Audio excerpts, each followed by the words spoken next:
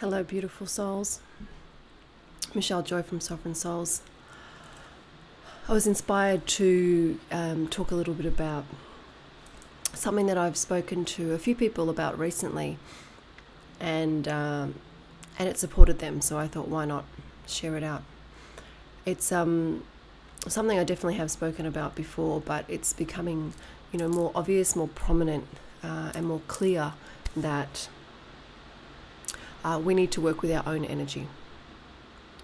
So,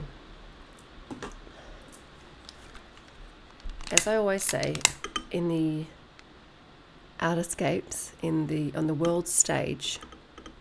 Sorry, just lighting some sage here in my shell.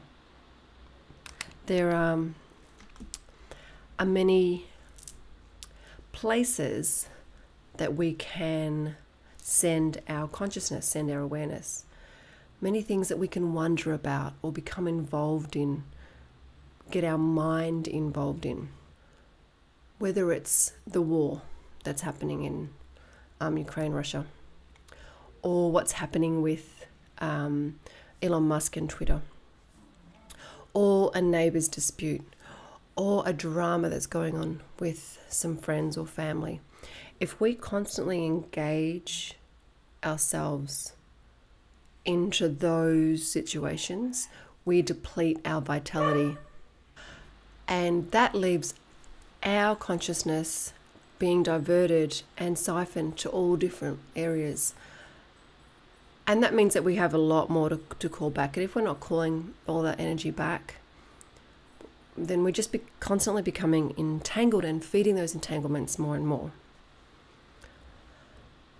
And to the few people that I've been speaking to, I've used the analogy of our consciousness field being a beautiful, fluffy, neat ball of yarn. So if you can just bring that image to your mind's eye, nicely wrapped, not too tight, just a nice, loose but integrated ball of wool or yarn, so that energy can flow through. There's vitality moving through that energy.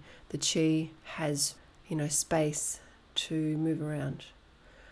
But once we start to engage over there, and then we engage over there, we're actually sending a string, a piece of that yarn, over to that direction, and to that direction, and to that direction.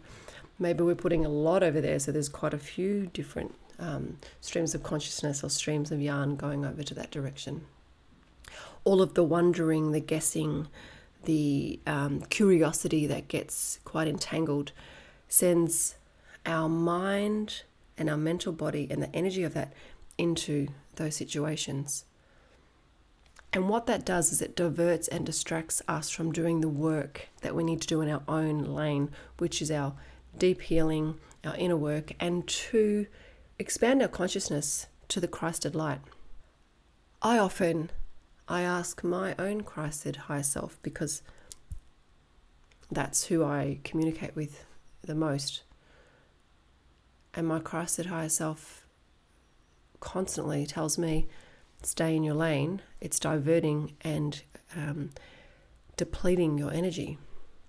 It's depleting your energy by engaging the ego mind, that you don't have the best opportunity to switch on the higher mind. Now, the higher mind is part of the higher heart complex within the crystal heart, and a Christed God mind that we all have access to when we've done enough of our inner work and we've expanded our consciousness to a very high level.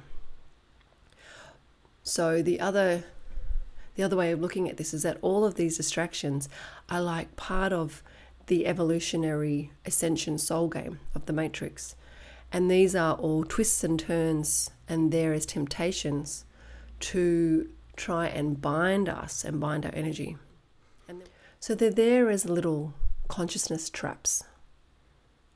Now, of course, there will always be situations in our life where we need to engage our consciousness. If we've got children, family, a partner, we are working with their energy all the time. So if we work with clients like I do, the important thing is that you call your energy back, you clear all cords, hooks, streams, and attachments at the end of the day or the end of the session. Whenever you've had maybe an altercation with a family member or a loved one. You just want to disengage so that you don't, have this quantum entanglement starting to get messy. So imagine what a ball of yarn looks like when it is just so depleted and there's streams everywhere. It's a mess. If you're not in Australia, you might not know what the Mr. Men books are, but remember Mr. Messy? He's just a scribbly character. And that's how I imagine it would just be this frazzled, frantic looking consciousness field that has no energy left for itself, for its own expansion and its own love. So we're going to see more and more and more crazy come out. And it is there at the highest level. It's there. It's all happening for a very good reason. There are still many souls awakening. And what I'm constantly seeing now is those who have been having their consciousness around the fourth dimension are slowly giving up those attachments and moving into the fifth. And starting to realize that coming back to self is what we're here to do, and that's what they want to do. They want to shine their love. They want to shine their light.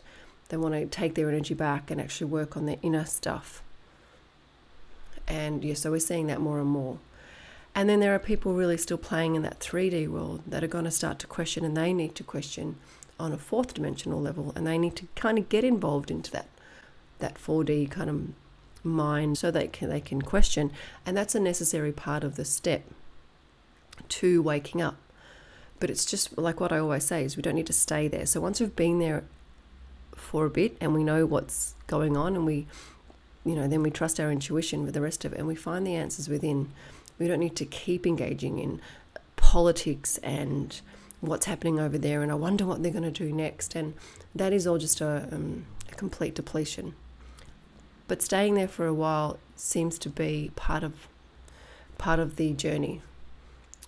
And there are no doubt people with that have roles, that have soul roles to play within that to help others wake up.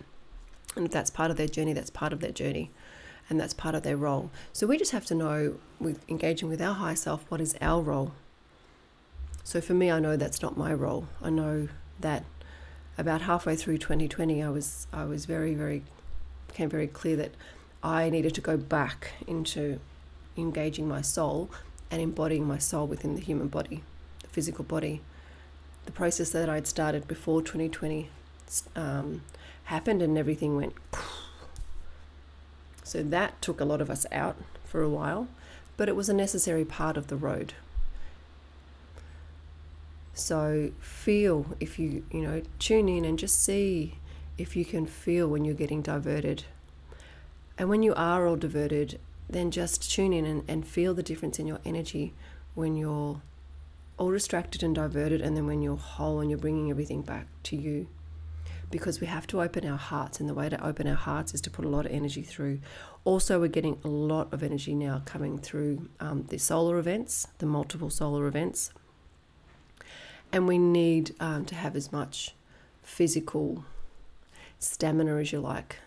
And I say stamina, but we need to really take the rest that we need, to drink lots of water, get our feet on the earth, get into nature, and just keep things really simple, really streamlined, and come back to self, so we can allow these energies, these incoming energies, to do what they need to do.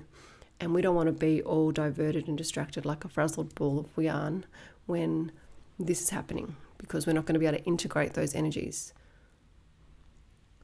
It's going to be really tough on the physical body and on the consciousness field and on the mind and on the emotions. So if this doesn't resonate, that's okay. This might not be part of your journey at this moment, and you have to do what's right for you, and you always have to trust your own guidance and your own discernment. And I just speak what's right for me and what I've been sharing with my clients and people who are close to me at the moment. And this is something that they've resonated with, and so I thought I'd come on and share. Anyway, I'm going to leave it there, sending you much love and much care for what's unfolding. Stay in your heart. Bye for now.